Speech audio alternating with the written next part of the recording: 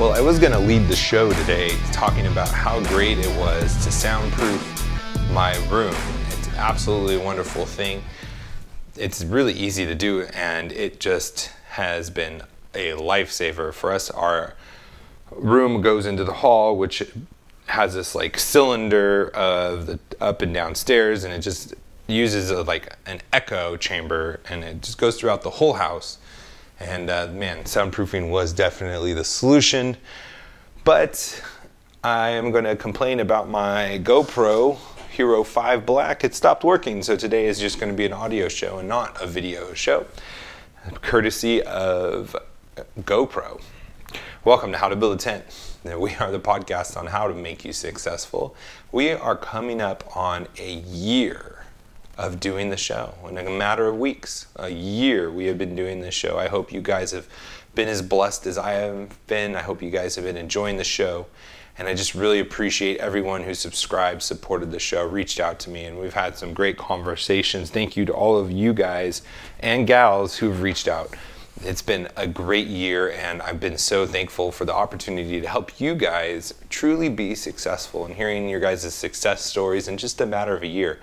I mean, businesses take 2 to 3 years on average to just be able to determine if you have something for it to really be successful. And I've just heard a lot of great stories from those of you who listen, which is just a really exciting thing. So thank you for all of you who've done that. If you want to reach out to me, you can find me, Matt, at howtobuildatent.com. You can find me on all the social media sites, How to Build a Tent.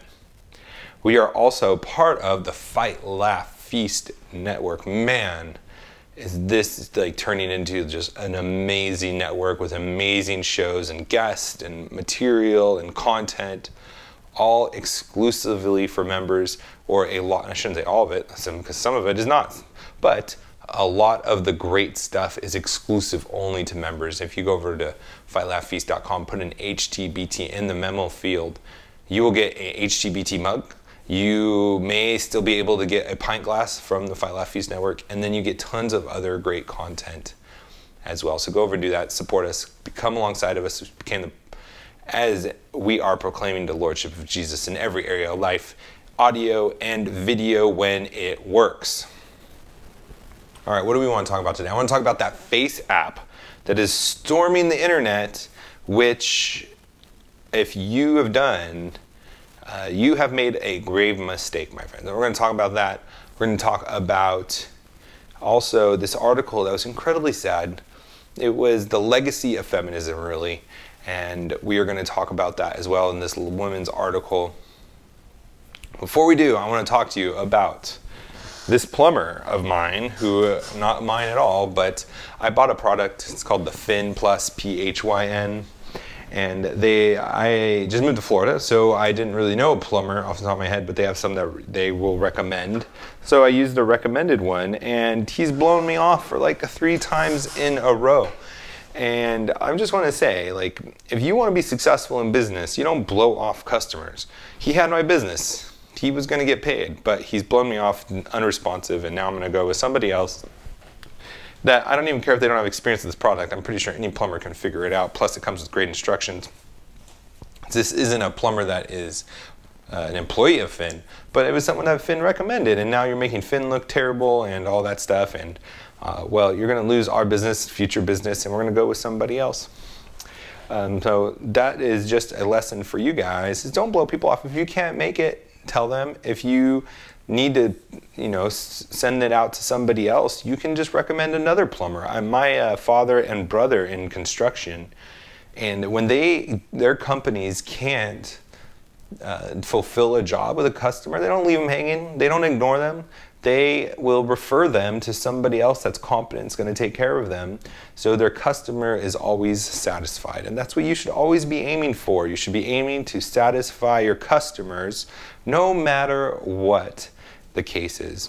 Now I want to talk to you guys about the Faceapp, the Russian Faceapp, in fact. Now, before we get into the specific thing, the specific warning, and please share this with people that are doing it. If you see them doing this, if you see their pictures of them being old and then being young, and what this app does is it takes a picture of you today and will like project in 30 years or something down the road what you'll look like based on their own algorithms on whatever they decide. So it's not even really what you're going to look like, it's what they think you may look like. And trust me, they're not going to be around in 30 years for you to lodge a complaint that they were wrong about it. But before we get into it, I want to just say this in general, that we live in a great country where companies are accountable to some degree. Now, some of them try to get away with things, some of them get away with things for a long period of time, but there are a standard and a code, laws in place that other countries don't have, specifically the Russians, specifically the Chinese, and other third world countries. In fact, the Russians and the Chinese are nefarious. They are using companies for many different reasons, including spying on Americans.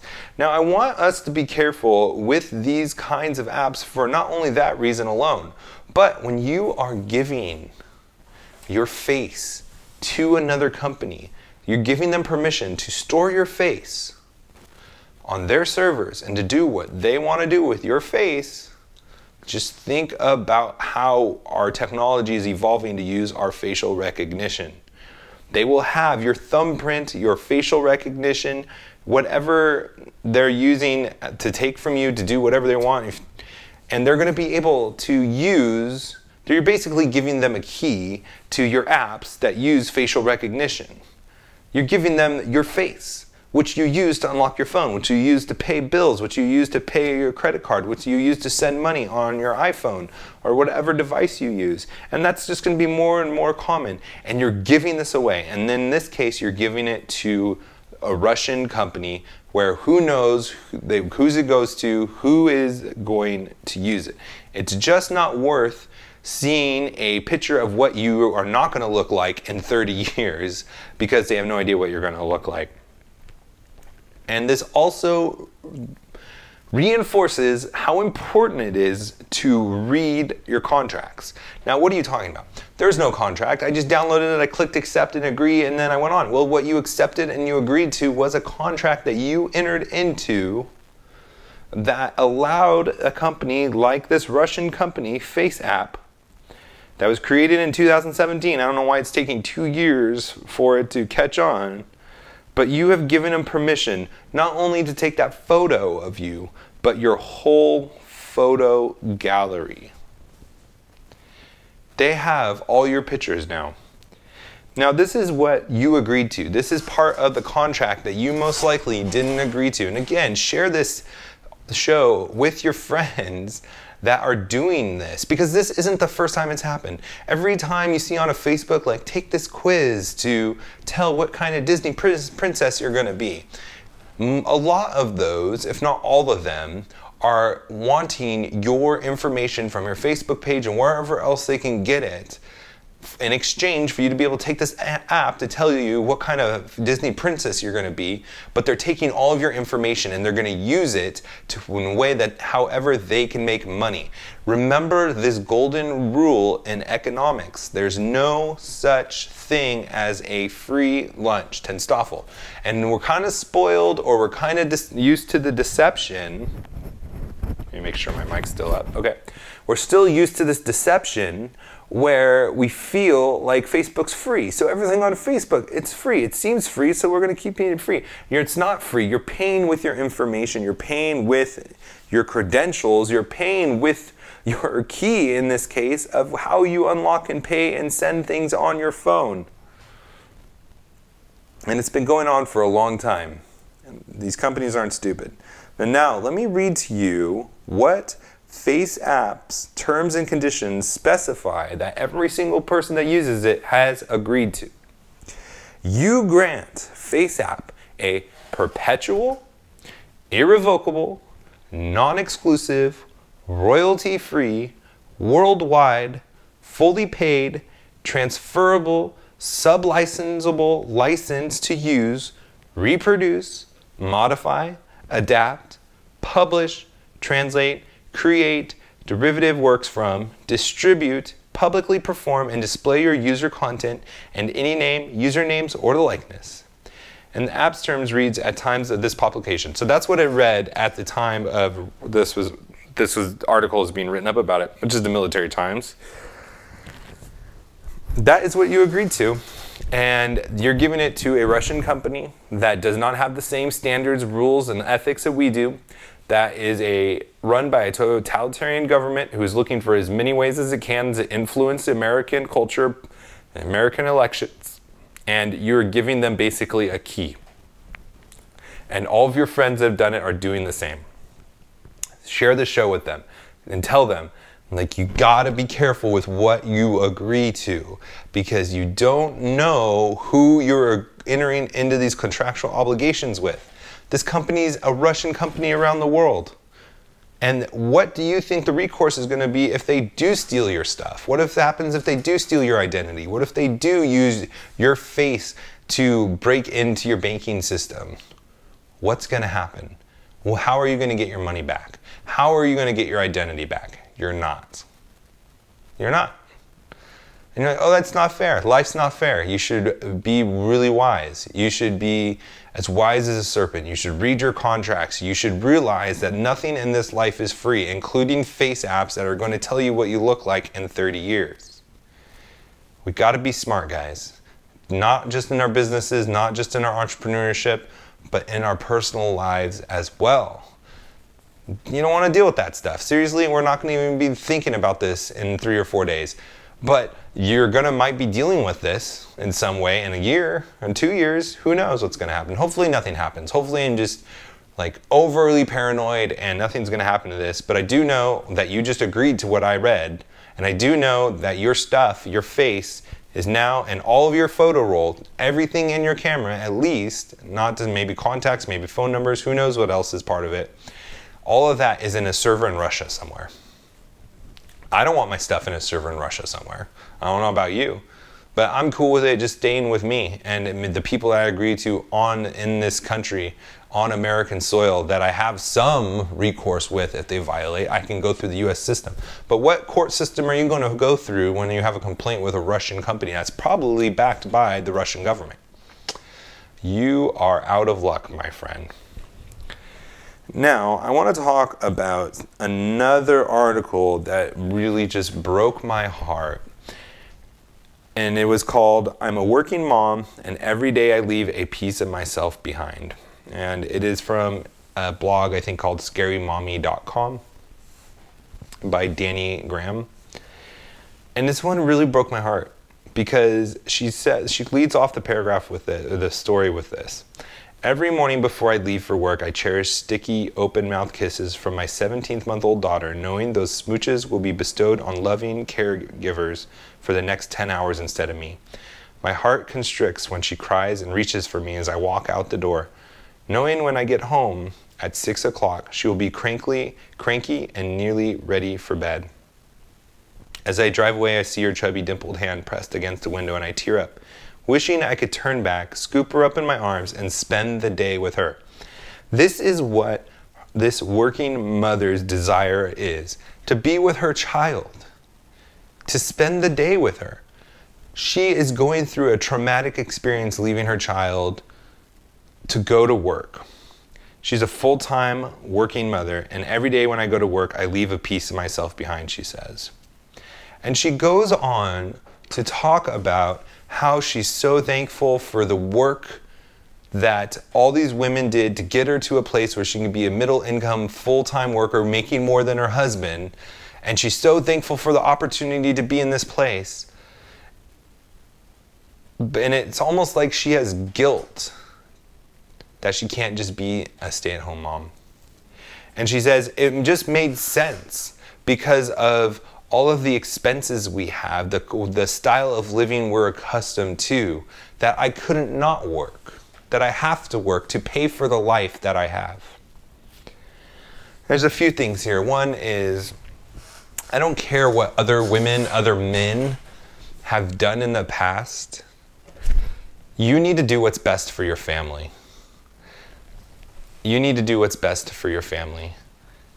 And what's best for your children is not to give over raising your children to somebody else. God has given you and your husband, or your boyfriend, hopefully not your boyfriend, hopefully you guys are married, has given you guys the responsibility of fatherhood and motherhood to raise that child. And especially this lady who's writing this article, who's heartbroken, who feels like she is left a part of herself. And she's not doing it for two reasons, she says in this article. There may be more. I'm just taking what she said on her article at face value. Is her cost of living is too high because they are used to a status of living that has to require both of them to work. And she makes more. And also the guilt of the women's right movement, feminism, I'm assuming is included in that has gotten her to a place where she's allowed to work. Now think about that. She is feeling guilty because she's been taught that this has been all good and that what all these women did, the second wave, third wave feminism, equal rights, equal pay, and this whole fight and this whole struggle has all been good. But where has it put her? She has gotten a career. She makes more than her husband, but she says she leaves a part of herself every single day. She leaves her child crying, and she's missing her child grow up because she is grabbing hold of the feminist dream to make more than her husband, to be a breadwinner, to be the one that can support the lifestyle that they have grown accustomed to. And I just want to reach out to her and say, is this worth it? Is it? There's so many times in our lives as humans, and I'm pulling this out from just her, I'm saying men, women, all of us, that we find ourselves in this cycle and this continual pattern, and we just going through the hoops and we realize something's wrong. But we don't stop to think, maybe we should fix it. Maybe we should adjust course. Maybe we should change our directory because this just isn't working. And eventually we're riding the bike, the wheels start to loosen, they get wobbly, and we just keep going, we get stubborn, we don't think that we need to make adjustments to stop, pull the bike over, tie up those lug nuts, but we just keep going until it all falls apart. And it probably falls apart something like this. Your children are angry and don't listen to you. Like she said, they're fussy at the end of the night when she comes home. You're strained with your husband because you guys aren't happy, because you're both at work, you grow apart.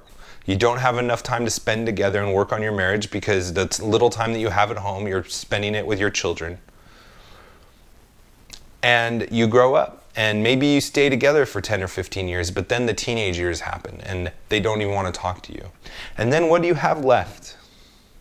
What do you have left? Your career. And you start spending time in your career, and then you start looking for intimacy, and then you find it with a coworker, you find it with a client, you find it with a boss. And adultery happens. And you end up getting divorced, finding the love of your life, and then you repeat the cycle all over again. How many times has something like that, to some extent, one way or the other, happened to marriages in our country? And it really just comes down to idolatry, guys. It comes down to idolatry. And you're like, what are you talking about? You hear the word idolatry, and you think of the Greeks who would come, and the Romans that would go into their houses, and you think of Maximus from the Gladiator, and he would go to his little shrine in his house, and he would have all his little dolls, and he would pray to them. He'd pray to the gods for his wife and children and whoever else he was praying for. But idols don't come in the form of sticks and stones. They come in the form of careers. They come in the form of politics. They come in the form of children. They come in the form of marriages. And they come in the form of cars, houses, vacations, and any other things that are forcing you to do things that are abdicating your responsibility, that are rejecting the call that God has called on you. Any of those things that are causing you to do that is an idol. And boy, do we have them. How easy is it to put our children elevated to a place they should not be? How easy is it to put our spouse to a place, the fear of our spouse not liking us, not loving us anymore? How easy is it for that to happen? In this woman's case, she has the idolatry of feminism, of work, where she knows that her child is suffering. She's missing out on her child. She is even suffering, but it's not stuff. She's sacrificing to her idol. And we all know what that feels like, because we have all sacrificed to idols that we've had to repent of. Hopefully, we have repented of. And if you haven't, if you find yourself going down this road like this lady is, where you are in pain, if you're suffering, your sin is weighing on you, you are neglecting your responsibilities, you need to throw down those idols, clear them out of the house, and fall to the feet of Jesus and repent and ask him to deliver you from these consequences. What should this woman do? Based on her article, they should downsize. They should get rid of the things that are keeping them from one of them being at the home, from her being at the home. They should find a place to live where she can spend the time raising her child and discipling her child and being with her child. Who cares what people did in the past? Who cares what people said that she should do in the future? Who cares if it's not biblical? If it's not what God wants, who cares? And we see the consequences. You may not even be a Christian listening to this podcast. I don't know. I don't know where you're at. But let me ask you, is that better? Is this woman happy? Now, I know there could be some instances where both parents have to work. There may be, I don't know. All I know is that I would rather live poor and raise my children the way God wants me to raise them, to be able to devote time as parents to them. Like, I have passed up tons of opportunities and career moves, money, to be able to work from home. And God has blessed me from home, and I've been able to do a lot and be able to provide and things like that. But I've given up a lot in order to make sure that my children, my son and future children, are going to have parents that are going to disciple them in the way of the Lord. I'm not going to miss out on my child's life. I'm not going to miss out on my marriage. I'm not going to miss out on what God has called me to do as a father and a husband for my career. It's just not worth it. I threw that idol out a long time ago.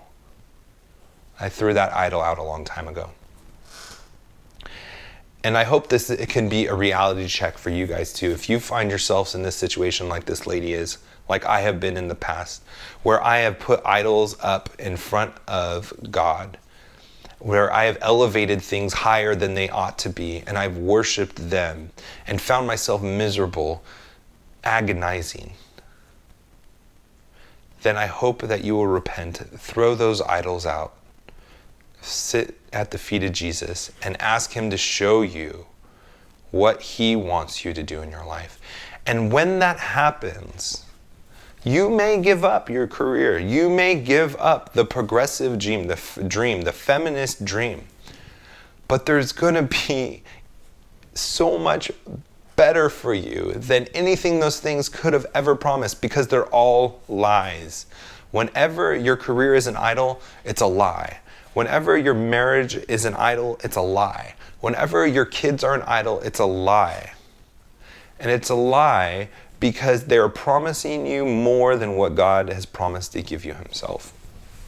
And this is what he promises to give you: eternal life.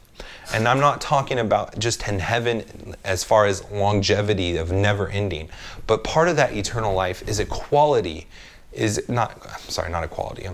I got the feminism in me. It's the quality of life. And this is what I have found. When God is on the throne in my life and I am obedient to him and I am doing what he has called me to do, I am full of joy.